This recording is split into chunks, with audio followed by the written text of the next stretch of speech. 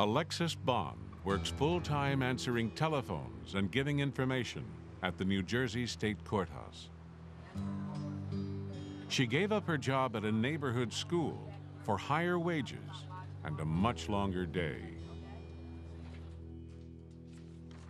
Now she worries about her children who must wait home alone while she weighs the value of money and a mother's time. Yes, you want their money because they need stuff. But at the same time, these are the most important times of their lives when they need their parent there to guide them. Will they remember mommy just working all the time and not being there for us? Those are the things I think about. Is that it? Her husband, James, works 10 hours a day in a busy hospital kitchen. They don't own a car. In spite of their 2 full-time incomes, monthly loan payments, gas and insurance are well beyond their means. The bulk of their earnings goes to pay the rent on a well-worn apartment in a tough urban neighborhood.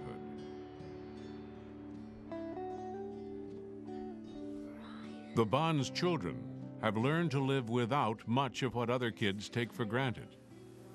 I hope to one day have the home and the yard, the vehicle, you know, and even the dog that my oldest daughter wants. Those are things that I'm reaching for.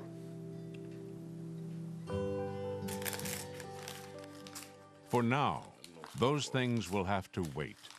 For the Bonds, just paying their monthly bills leaves little room for dreams.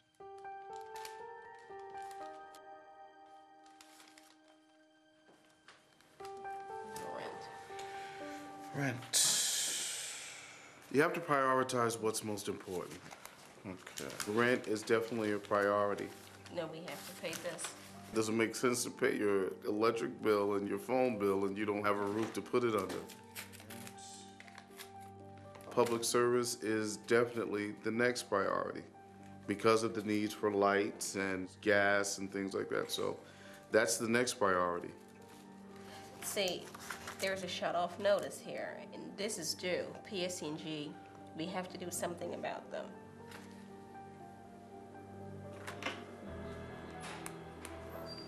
Because that's behind, so. No matter how much you try to budget and plan and make sacrifices, you still fall short a lot of times. Verizon also sent us a warning, notice. So we also have to do something about them. The phone bill, because we have kids in the afternoon that are home alone, they're gonna need access to a phone for emergencies. Something else. One option, one thing we might be able to do, is take what we would give PSE&G and just give to Verizon and maybe just knock a big chunk of that off. Or PSE&G, take from Verizon and give to PSE&G. It's frustrating when you sit down and have to try to pinch from here to pay there. So how about just sending Verizon 20? You get hit with late fees, which kind of digs you into a deeper hole. So it just keeps increasing and you're never making any headway.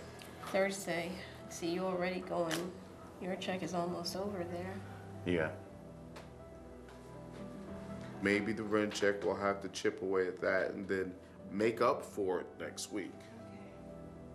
When you try so long to pacify your life, to compromise, you do feel stressed. LabCorp, how much is that? They're 67. Is there a date on there? It's overdue. I'm just, and you still have to put aside, money for food and getting back and forth to work, both of us. We can't forget paying babysitting service. That has to be done. What are we gonna cut out for that? What are we gonna do?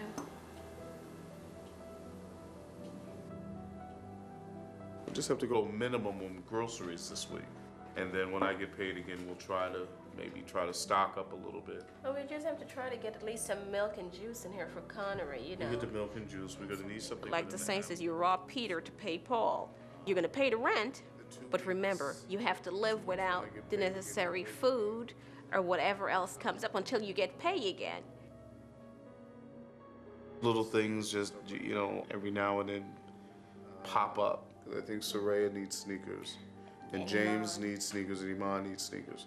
So we have to then we'll have to start juggling again. How can we now fit footwear into the budget with rent and public service and Verizon and childcare and everything else? You never kind of get over the hump. It is scary. It is scary because then you're thinking, I'm putting myself in a hole, and Lord, help us to get out of this.